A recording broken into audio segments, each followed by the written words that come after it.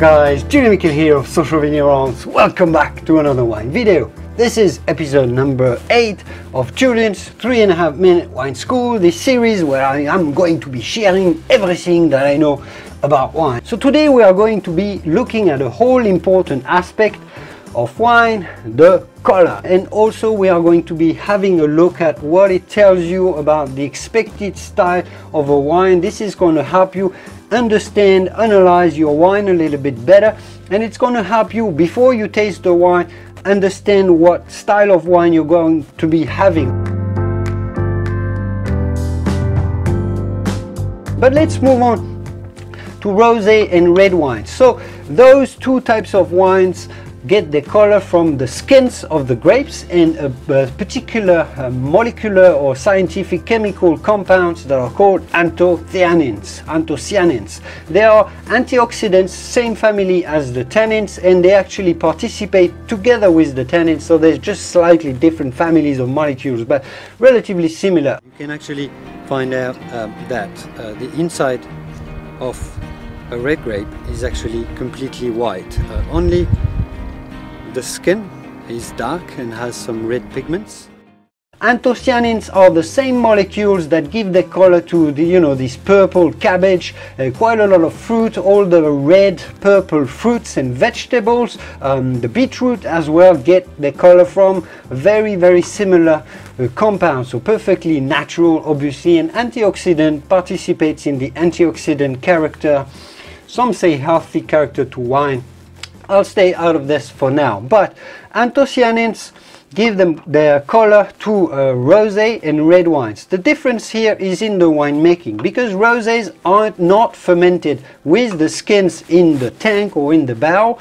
The rosé wine gets just a tiny bit of color that is extracted from the skins with a little bit of skin contact during the winemaking process. The winemakers can choose the amount of color that they infuse into their rosé wine. This is why you are going to be finding some paler, dry rosé wines, and I made a video about Provence, go and have a look at this here, or more purple, deeper rosés with a more intense color. This is only because the skins of the grapes have been soaked for longer during the winemaking process. Apart from this little soaking with the grapes, rosé wines are made in the similar fashion as white wines without the skins, which is different from red wines which are fermented. The whole tank is filled with the whole berries, so the skins and the juice, and the wine is pumped over the skins to extract the color and extract the tannins being those components that you feel in your mouth that give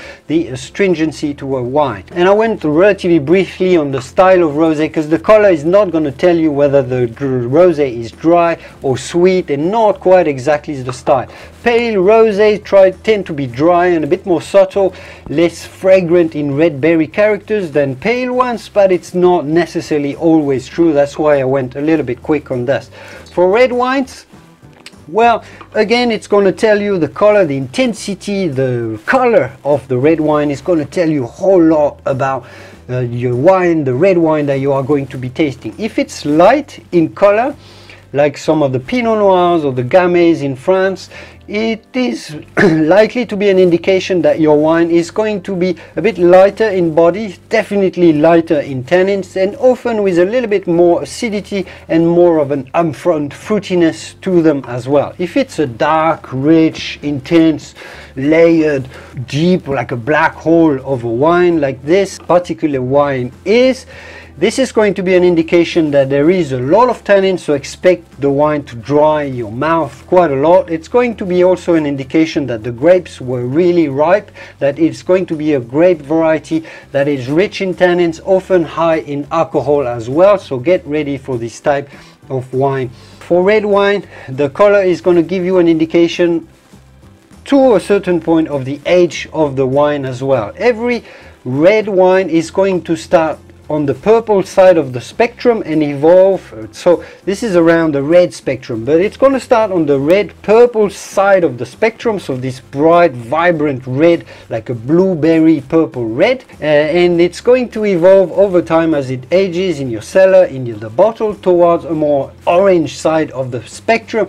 Eventually from orange it's going to start going towards the brownish, yellow, brown, red sort of the spectrum. If a wine is really getting brown, orangey brown, it means this is a wine that has aged quite a lot. It's not a linear evolution of your wine, so you can't really match the age exactly with the color. It's going to depend on the grape variety, the style of wine, the aging conditions, in the temperature in your cellars, and all sorts of things as well, which I'm not going to get into right today. Again, I'll make a more deeper video, but this is essentially what you need to know about the colors of your wine. This is also, I find, and I'm going to be concluding on this, I think looking at a wine is also most certainly part of the enjoyment. I often say that this is a little bit like looking at a flower. You just enjoy looking at a flower because it looks good, because the colors are nice. And I think it's the same with wine. Just looking at a wine, just take 10 seconds to just look at your wine and enjoy this beautiful color that has been given. Most of it has been given by the grapes. It's been picked somewhere in some faraway country or in a region that is often sunny and nice and exotic. Take a look and take a little time to think about this wine and enjoy the color.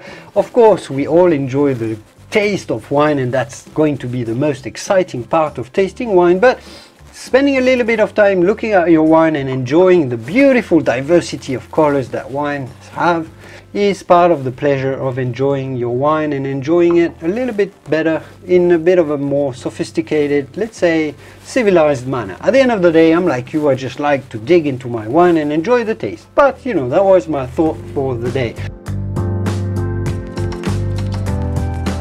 If you have any questions, let me know in the comments. I'll be more than happy to answer them. If you have questions about wine and topics that you'd like me to cover in this series, I'm more happy to listen to you, and I will probably make a special video just for you if the suggestions are good. I hope you enjoyed this video, and I will see you soon, very soon, in the wonderful world of wine. Cheers. Santé.